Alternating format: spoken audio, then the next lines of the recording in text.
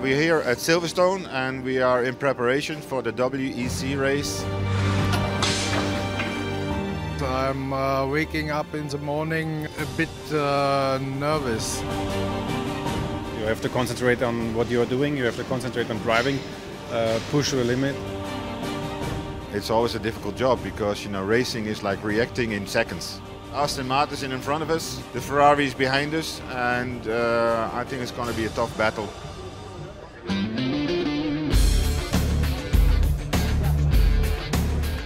Here in England you have always good fun, you know, they are crazy of endurance racing. The amount of people, it's amazing here. It's one of the best circuits you can go. We are in the second and third row of the GT section of the grid. The race setup was kind of a gamble.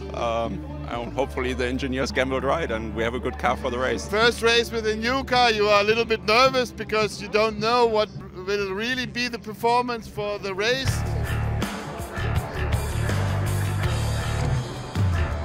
The red lights are green and we are racing in 2013. Complete the power and the hydrogen.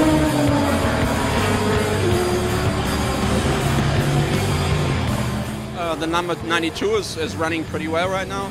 I think they're in third place. Unfortunately, we're sixth and a couple laps down.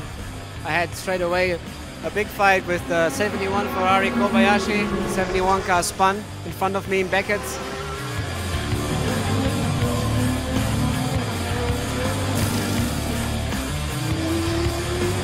Now more than 5 hours. Hopefully we can finish the race like we had no mechanical problems. It's not a question of gambling, but if you get nervous, it will be very difficult to feel what you can gain and what you can lose between staying on track or pitting.